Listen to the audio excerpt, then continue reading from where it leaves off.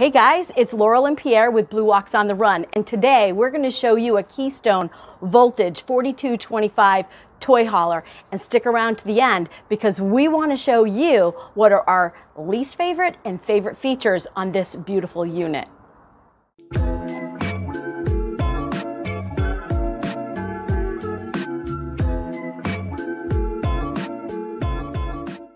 Hey, here we are with a voltage.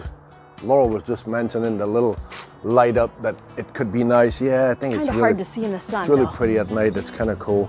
Rotoflex kingpin again with a swivel in the front, just like we have. Ready solar add-on Go Power. I know they already have solar on this for maintenance, just for maintaining your battery. Typical 30-gallon tank, one on each side. Safety switch, regulator. Welcome to the garage. Welcome to the garage. You got the transfer switch you just went by. So that gives us an idea right away that we are having a generator installed in this, which would make sense because it's a toy hauler. Furnace on this side. Awning coming up to do an intricate from the furnace to the awning being at the same place. It's kind of, okay, it's not under the awning, you're kind of right.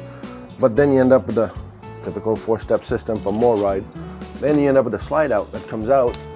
And your awning actually covers this slide out, so you lost this section. So I'm going to give you a hint of one thing that's going to be my least favorite.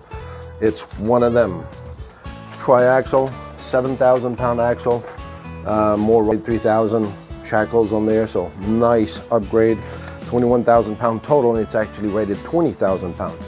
One little detail here, you still have the awning coming out, but you have this foldable, what we're used to, those foldable steps. That I kind of miss those compared to the big rack that we have now. Yeah, I miss that. So that's tucked in there, so it's not in the way. So you end up in the back here, same thing, dual purpose. Legs for dropping it down and using it as a back deck, or your ramp to actually unload your ATVs or whatever rig that you're bringing with you.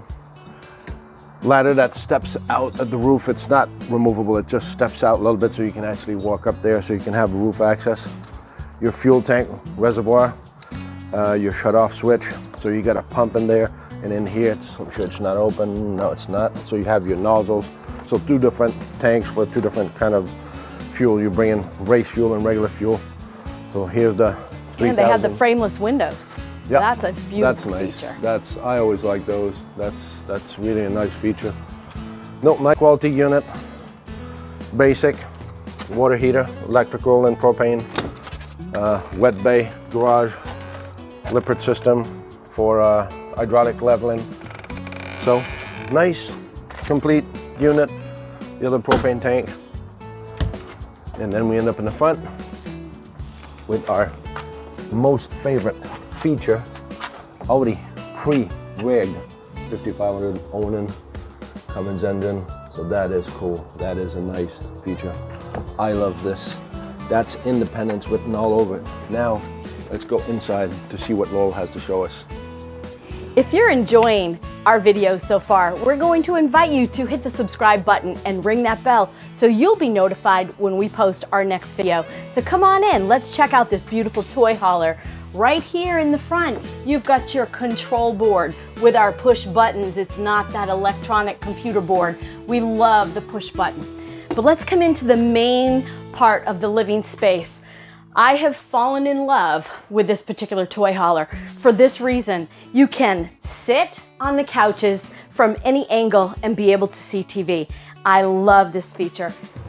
And this Thomas Paine collection, they have the rip cord, so they're not electric, but you still have that rip cord, so you've got a lot of comfort, and everything reclines, which is amazing. It's a feature we see a lot in toy hauler. And in the kitchen, we have this huge pantry. Again, it is solid. You've got a lot of space in there for a lot of things.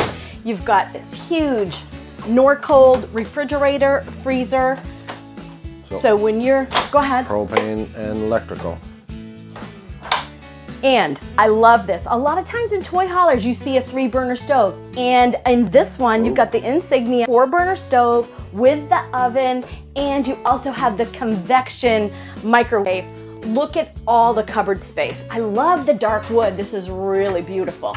But the space in here is phenomenal. Again, you've got the window right above the kitchen sink. So while you're doing dishes, you can enjoy your view, which, you know, we want to see the view when we're doing dishes.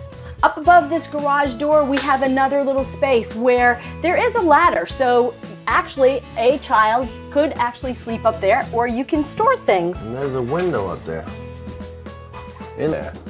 And we have a 13-foot garage. This is beautiful. And you have sleeping arrangements. You've got the bunk, you've got the padded cushioned seats that come down electronically. And over here is a bathroom. I'm not going to unhook this, but these doors actually slide open right there, but they're hooked in right now. So you've got a little toilet in there. So this one is for privacy. But actually, if you pull this latch, normally, it comes out. Ah, there you go. And you just do this. There. And now beautiful. You just turn your bathroom into a throne. You got this whole space to yourself. The whole garage is your throne. Yeah. There you go. And back into the main cabin.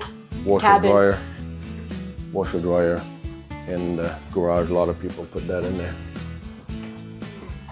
So this is beautiful.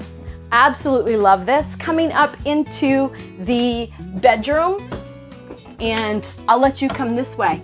This is the bathroom with a pocket door here to close off the bedroom. Love the sinks. They've got a lot of storage above the sink and below, which is nice. Nice large shower. Beautiful shower head. I love that whole mechanism. That's really nice. Again, you've got your king bed. And you've got your storage underneath the king bed. And there's a table under there. So you can bring that out into the kitchen. You've got your sliding doors for your closet space. And you have a lot of storage here as well. Yeah. Beautiful bedroom area. Really nice. You actually have storage because now your washer dryer goes in the garage. It goes in the garage, which is perfect.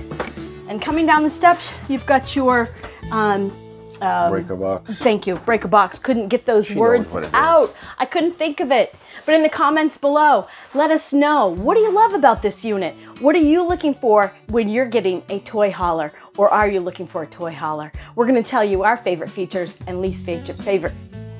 I couldn't say that. We're going to tell you our favorite and least favorite features. So stick around. I am ready and rolling.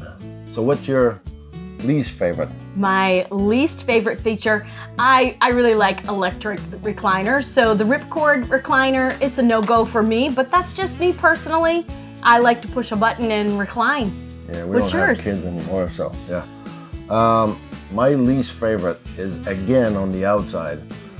There's an awning over this slide out that's right behind me, but it covers nothing. So it covers the slide. That's it. So it's just put a topper instead. So yeah, that's kind of a negative feature for me. It wouldn't, the awning don't make sense. So that's it. That's my downside. So do you have a favorite? Yeah, exactly. My favorite is typical and usual.